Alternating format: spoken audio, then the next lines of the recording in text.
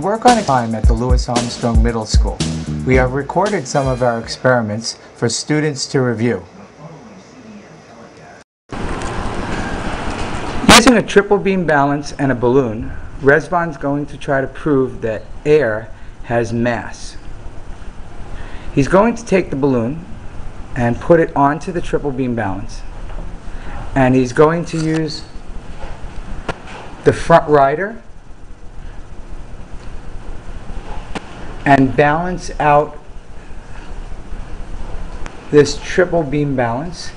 We'll know it's balanced when the line on the front matches with the zero.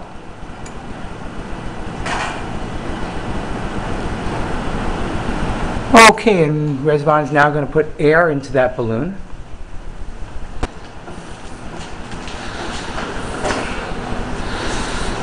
Some nice breaths, some nice breaths, some nice breaths. A lot more, a little bit more. Keep going. One more breath. Okay, let's tie a knot in that thing.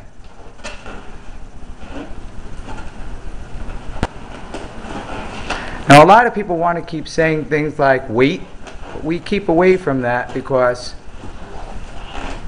if I take someone and put them in space, they have the same size, they have the same shape, but their weight changes. If I put them on the moon, which has 1/6 the size of the Earth, their weight changes by 1/6. Weight is a gravity thing.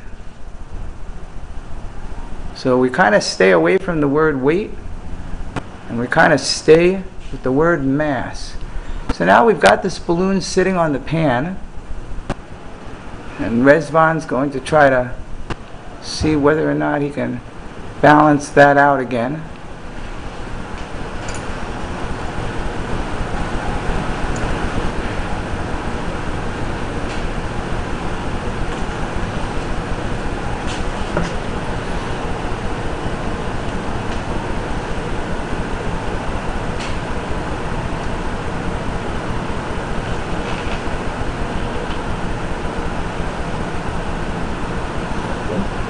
And before it was 3.1 grams.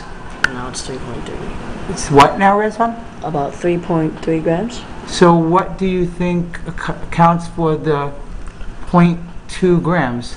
The air took up the space in the balloon and made it get bigger and gave it more weight, or mass. So not only did it give it more mass, it took up space in the balloon and it pushed the balloon outward. Which proves that air takes up space, and it has mass. It has mass, and it does what? Takes up space, has mass, and also it exerts pressure as well. It was able to push the balloon's sides out, so it has P word. Pressure? Yes. It has pressure. It exerted pressure on the sides of the balloon and was able to push the balloon outward. And that allowed it to make it weight, which is 0.2 grams? Yes. Excellent.